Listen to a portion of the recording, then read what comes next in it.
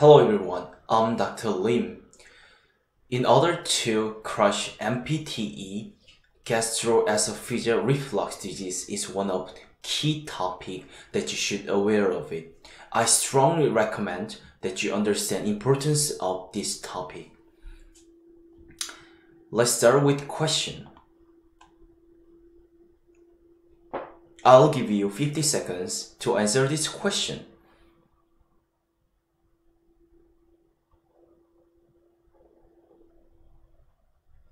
Alright.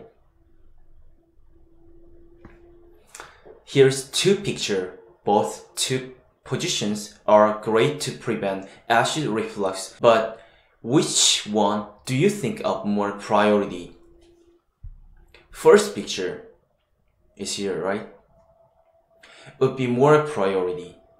If there is two options, upright position could be more preferred than sideline position.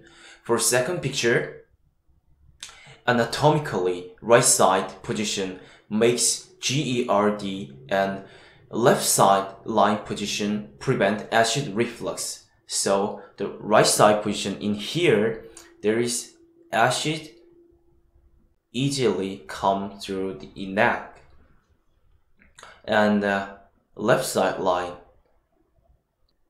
the food or things could be prevented because of anatomical structure.